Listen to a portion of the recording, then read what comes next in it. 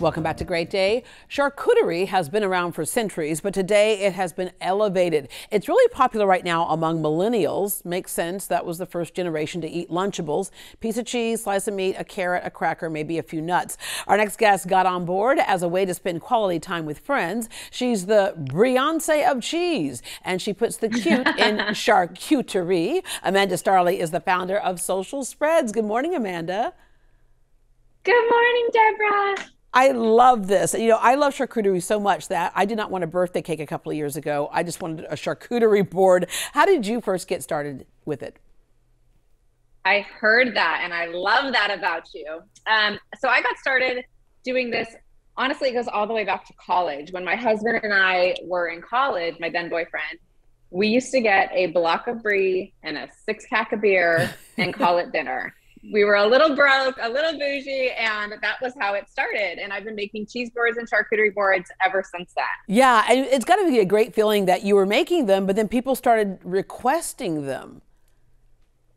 People went nuts. As soon as I said, this is a service that I provide, and I'm not just doing it for my friends and for my family, it grew like wildfire. And it's just been a roller coaster, a very, very fun, wild roller coaster ever since. Yeah, you said people went nuts. I got what you did right there because, you know, nuts are part of the deal right there, part of the spread. Yeah. And then even ending up on Rachel Ray's show.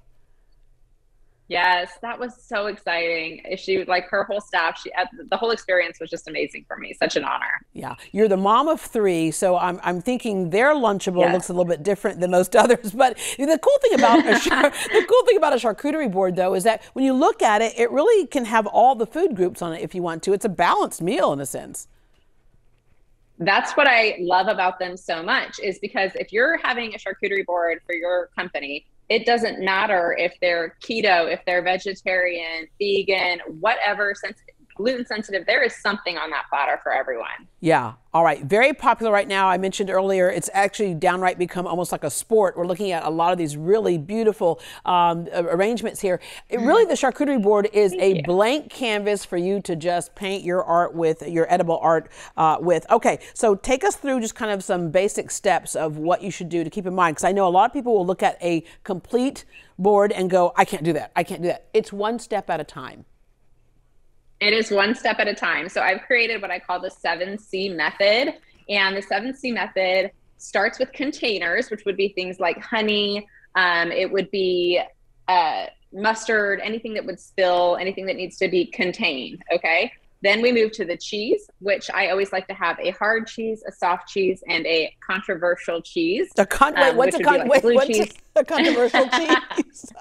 Everybody needs a little controversy. It would be something that you love or you hate. So for an example, a blue cheese, or a cheese that's really spicy, or for some people, goat cheese. So it's not it's controversial. Right. You love it or you hate it. Okay.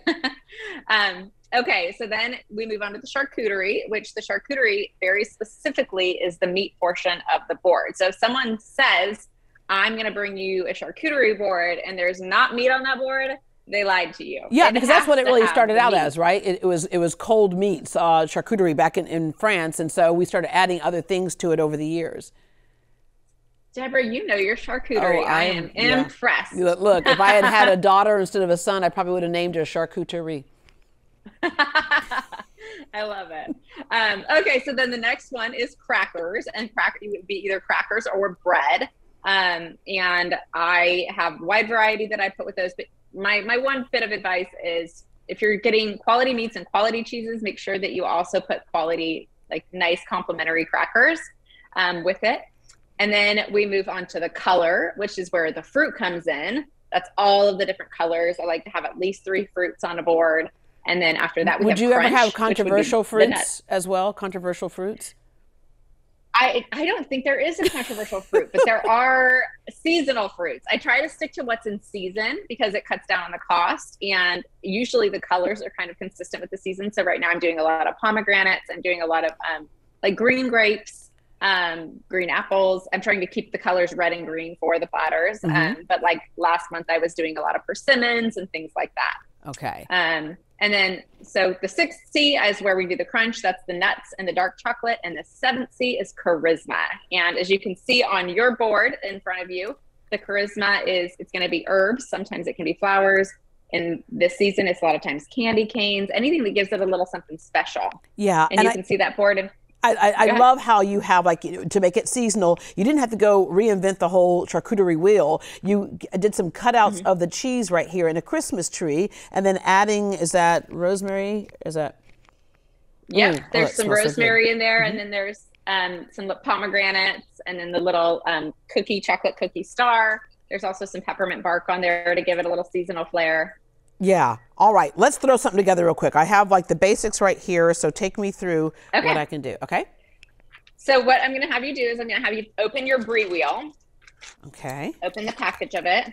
And as you can see, there's a smooth side to the brie, and then there's like a wrinkle side. That's the wrapper side. We want to have the smooth side up. Okay. Okay. And by the way, I just want to mention to people real quick, you do a blog where they can follow along and learn all kinds of tips. I do everything on Instagram. So Instagram's the best place to look. I've got tons of tutorials on there, all kinds of tips and tricks and things like that. I mean, you'll be a pro if you just go through all of my reels, to be honest. Okay, so here it is, right here. Okay, so what I'm going to do is I'm going to take my cheese wire, which these are $10 on Amazon. Again, if you go to my Instagram, I have an Amazon store where you can find this. It's like the best tool ever. And then I'm going to do a thin slice, just slicing off the top, I don't know, maybe the top third. Okay. And I'm going to go all the way through. Oh, yeah, you're right. Then just peel that right off. Okay. All right. So you have a Christmas tree cutout, cookie cutter. I'm going to do a snowflake, but you have the Christmas tree one because that's what I did for your board. So I'm going to quickly push just right down on that top piece with my cookie cutter. My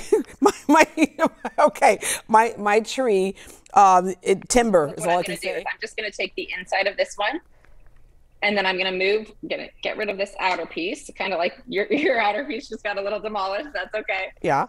And then I'm going to just place this right here in the center. Ah, there you go. Okay, look, we get the idea on that right there. And the whole thing is just to try, get creative. You really can't mess it up. If you do, just sprinkle some berries on top of it.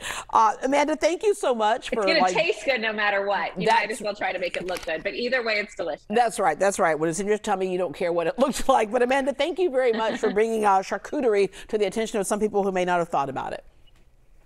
Thank you so much for having me, Deborah. All right. For more information on Amanda Starley or social spreads, go to greatdayhouston.com. They actually deliver charcuterie boards to you. So if you want to have your whole party set up and take care of all the food, have somebody else take care of all the food, she can do those spreads for you, and you can request different looks if you want.